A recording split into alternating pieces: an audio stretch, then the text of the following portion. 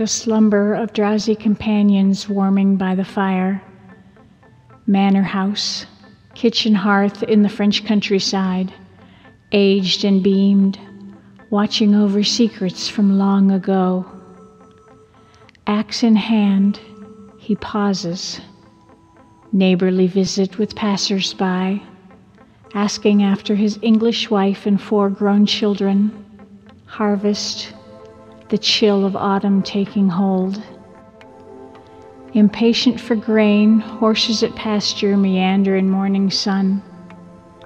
Outworn stables with must and cobwebs, ghost echoes of hooves, battered doorways, leaking daylight.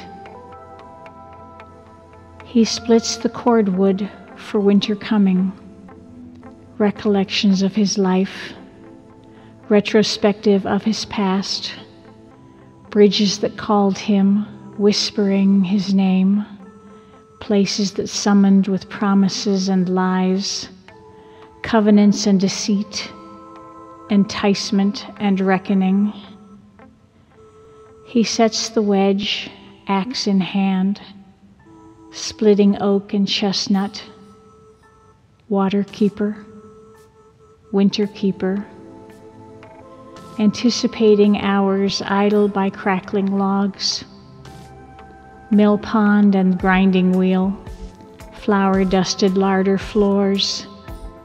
The river eddies to Paris, rinsing out memories and hanging them to dry, shutting down summer and burrowing in.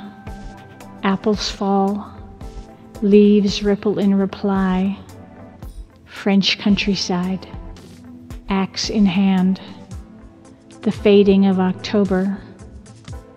A footpath in the trees leads him to allegory and yarn. French gentlemen in repose, fireside, and a cup of blackest coffee.